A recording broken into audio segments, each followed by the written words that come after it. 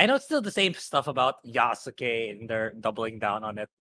Yeah, I know Ubisoft responded to you. Oh, it's just inspiring creating negativity, but you guys were asking for it. Shut up! You guys know what you were doing when you made that. This could have easily been like, you could have just put in a Japanese dude, and people would be super hyped for it right now, instead of dividing people like what you did right as of this moment. And yeah, Yeah. I watched the video. Was it last night or this morning? Like the other character Nawe, but they're right. Nawe is a male name. Just like I played Samurai Warriors, and Nawe is a male character, so they're right. No, it's not a female name. It's a male. It's a male name. Maybe she's going trans. Yeah, that's what, Maybe she's cutting off her skin, making it another dick. Right. It's like she does kind of have like that male features, even though she's female. If you look at the trailer. Yeah.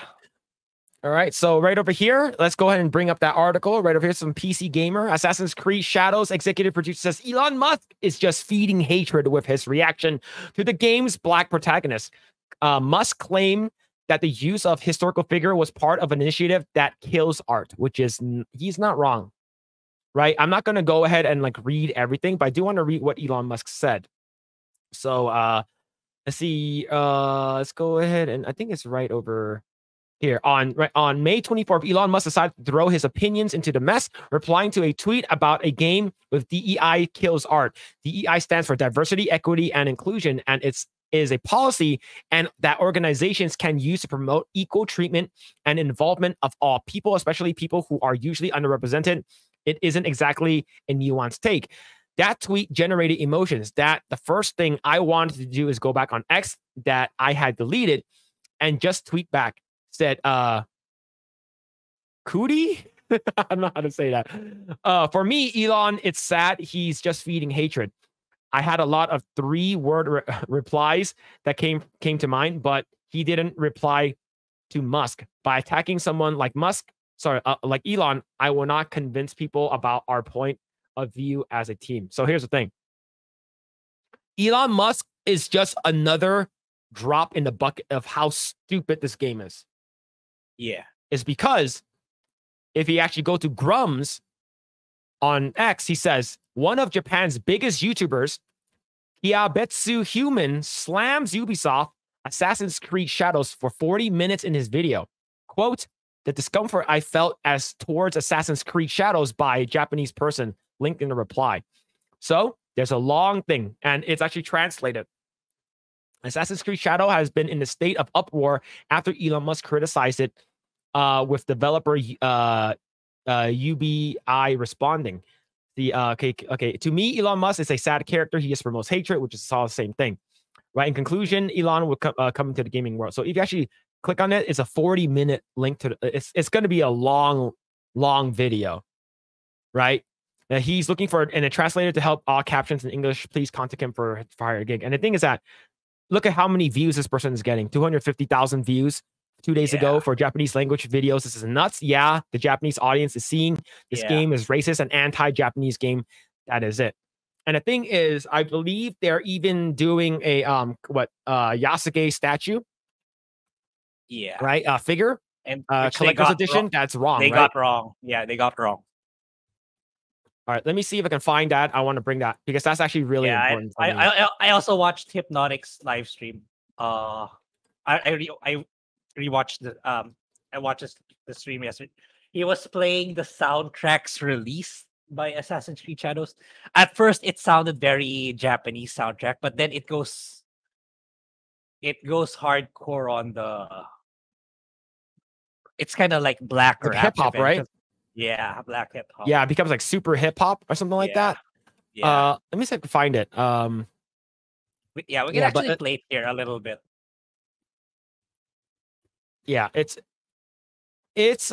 pretty bad, right? Okay, so here's a collector's edition. I'm going to show over here.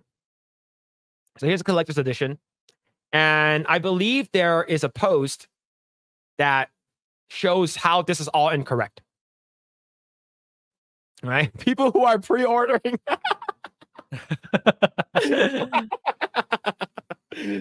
Oh man, but yeah, so it's I'm not sure how why people are like so crazy about it, but the thing is, I believe people are actually saying, see, wrong kanji character, those are the same character, but one is written incorrectly. So this is just one of many things, right?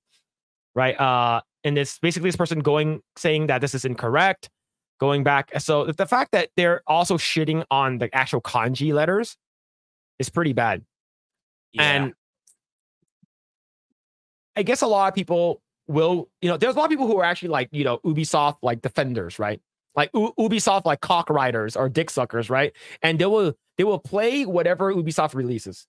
But how do you feel about like let's say if this is written incorrectly in your language or my language or whatever, like it's just sort of like did you guys not do your research?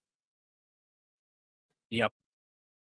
Yeah, it's super super cringe. Yo, what's going on, Epic Mike? How's it going, dude? How's it going, man? Hope you're doing well, dude. Hope you're doing well. But yeah, but this is what I see. This all right.